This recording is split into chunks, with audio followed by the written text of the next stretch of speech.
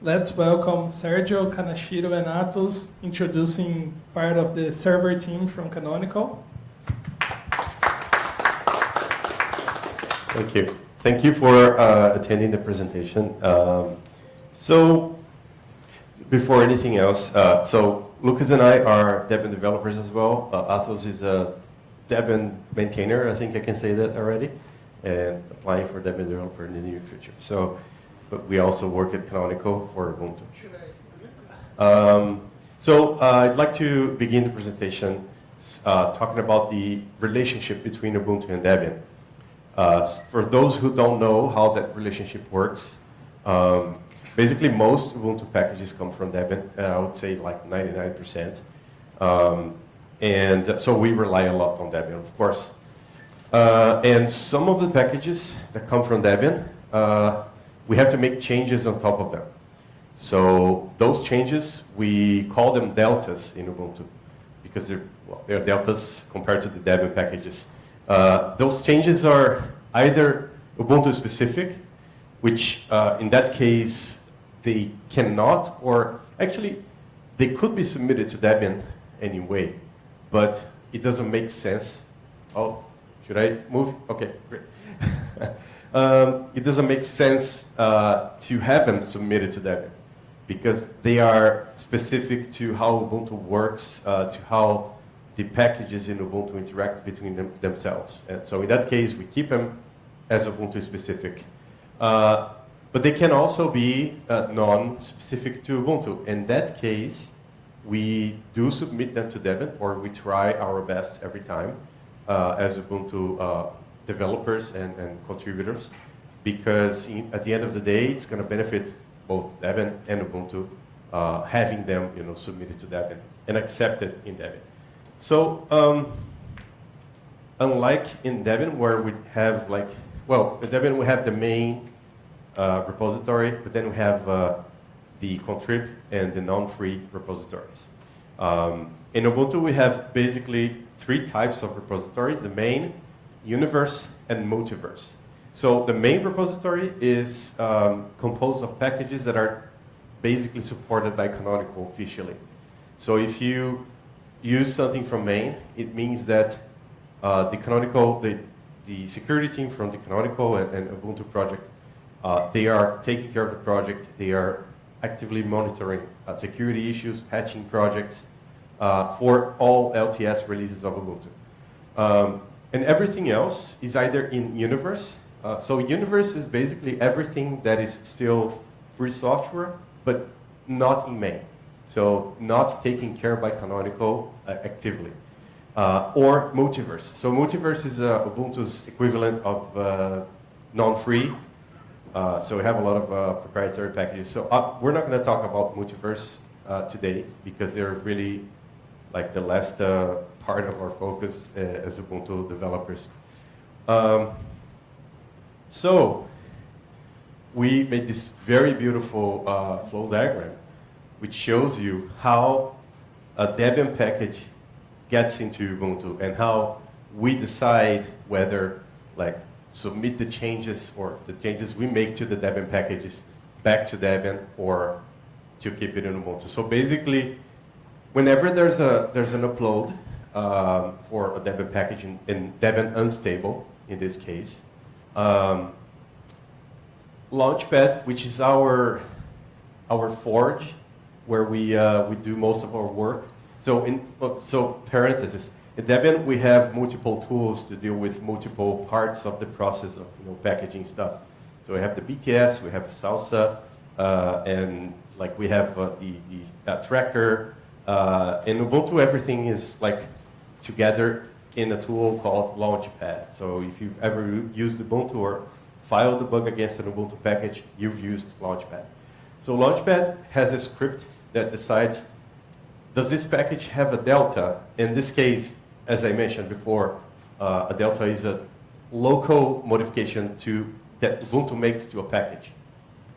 If the package has a delta, there's no straightforward way to merge it from Debian in an automatic fashion. So in this case, Launchpad just doesn't touch the package.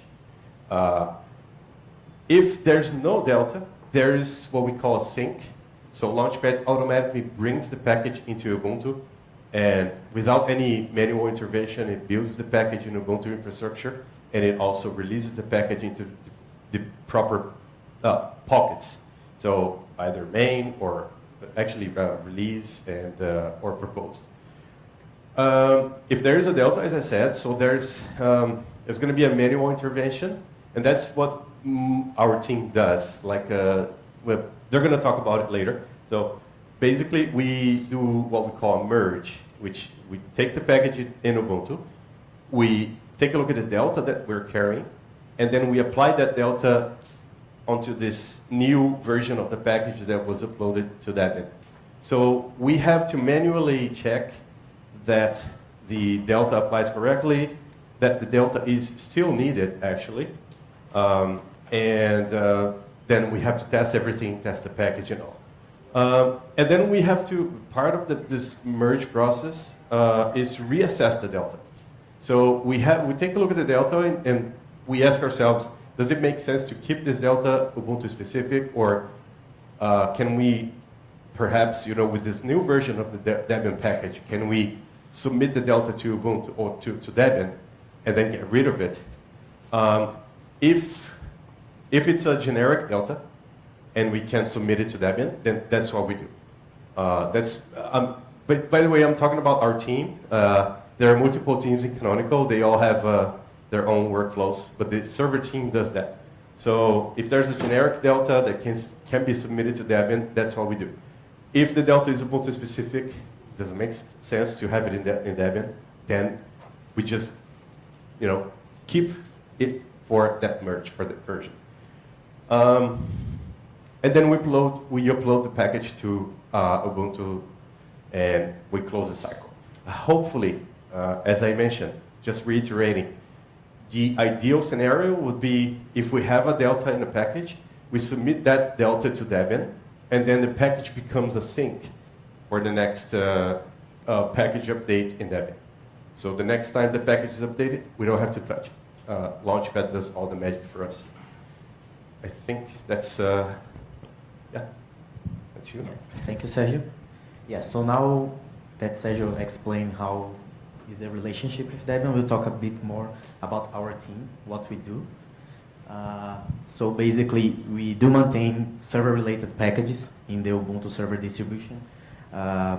Also the installation image, and we are part of this Ubuntu as a whole distro, like we have other teams working on desktop, cloud images, and so on. So we are focused on these kind of things. As Sergio described our process, we do our best to be good Debian citizens.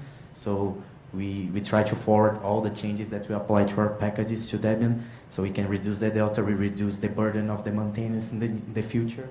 It's good for Debian, and it's good for us as well, because we will have less work in the future interactions. Currently, we have 4 Debian developers in 1 Debian maintainer. Now 2, because Athos is applying for a DM here during DebConf. So most of our team, they know how Debian works and what should be forwarded or not to Debian. In general, I think we are doing a great work.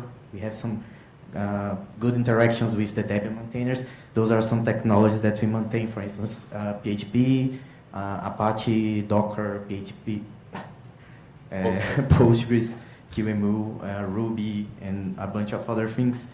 Those are things that the server team takes care of. Yeah, so Athos. Okay, so what does each of us do in the server team? So we are about 9 people working in the distro side of the server team, which is what we're talking about here. And we are mostly generalists, taking care of the set of packages that are related to server stuff. One of the things we do is bug triaging. We usually assign 1 person per day to do that, and on your shift, you usually look at all the bugs that were either filed or had any activity in the past 24 hours, and then you just keep pushing that bug towards resolution. For instance, you may check if that is a bug or not, and then you decide if you want to forward that bug to Debian or not, when it makes sense, or if we are just going to provide a fix, and after the fix lands, we decide if it makes sense to forward the fix to Debian, or maybe sometimes it's something specific to Ubuntu. We also merge packages from Debian when the package is not in sync with Debian, as Sergio just explained. And we help with the overall distro health. We call that +1 maintenance. We usually get someone assigned for a whole week to do that. And what we do there is, for instance, we take a look at the packages that are failing to migrate for some reason, and then we act upon those. Sometimes we do that just in Ubuntu, but sometimes we also do that going through Debian. Yep. So I myself, I'm currently taking care of PHP stack, which is the interpreter and the whole set of packages related to PHP in the archive. Usually, I'm talking a lot with Tafit to do that. We're currently doing the migration for some stuff there. I also take care of PostgreSQL with Sergio, but to be honest, Mion does, thank you Mion. He does such a great job here in Debian that there's barely any work left for us to do in Ubuntu. I also take care of some OCI images in the Amazon's ECR and Docker Hub. We get Debian packages like by9, Squid, Apache 2, and then we ship container Docker images in there. And currently taking care of Kia as well, the new DHCP server from ISC. Lucas takes care of container runtime stack, like Docker, Containerd, runc. He just had a talk about that earlier today. He also takes care of Ruby, both in Debian and in Ubuntu. So it's nice because then he can sync everything. It goes smooth on our end because of that. And he also takes care of the HA stack, pacemaker, everything related to cluster labs and some more stuff. And Sergio is in charge of OpenLDAP, all the virtualization stack in there, QEMU, libvirt, and he also just, like last cycle or 1 year ago, he deployed the bug info thank you in Ubuntu, so it makes our job easier there. And he also loves to do low-level toolchain stuff there. I guess that's it. We have 5 minutes left for questions, so thank you. So guys, if you have any questions, please raise your hands and I'll go to you.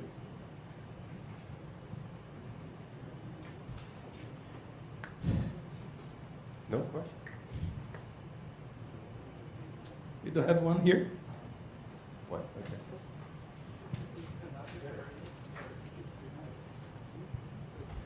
Yeah, thank you very much for presentation. Short question: are you maintaining the package in Debian, or if you want, for example, to upload a new package, you need to coordinate it with the maintainer? Do you do it usually, or how it's working? If it doesn't break something. So we maintain the packages in Ubuntu officially, but because we're either Debian developers, maintainers, or active contributors, it is not uncommon to have one of us also maintain the packages in Debian as well. I speak for myself, I don't speak for the team, but I try my best to judge and avoid any conflict of interest. Like if there's a feature that I need for Canonical, but I'm maintaining the package in Debian, then I go through another maintainer of the package so that I'm not just taking a decision for Canonical in Debian. It's a balance. For OpenLDAP, for example, which I maintain it in Ubuntu, and for Debian, what we did, the Debian maintainer and I reached an agreement where he still maintains the package that goes into the official Debian releases, and I maintain OpenLDAP in experimental. So that never goes into the hands of users, like common users, but that's where I maintain the version of OpenLDAP that I eventually sync from Debian into Ubuntu. That's what I do. I know that Lucas is also a DD, and he also tries to juggle between Debian and Ubuntu in that aspect. But I mean, if you want to talk more about that. Yeah, in this case, as Athos mentioned, for instance, Ruby, I do maintain it in Ubuntu and Debian, so usually there's no conflict of interest in general. It's like an interpreter, there's nothing much to do, but I do transitions in both distributions, so that works pretty well. But there are other packages, for instance, Docker, that I maintain in Ubuntu, I don't maintain in Debian. I tried to came here earlier today to present what I did, to see what we can do in Debian to improve it. So we are always trying to also make Debian better, even if our work diverges in some way from what Debian does. Does that answer your question? Cool.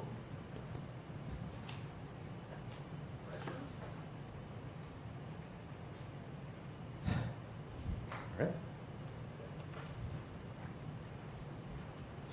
So please let us all thanks them for being here.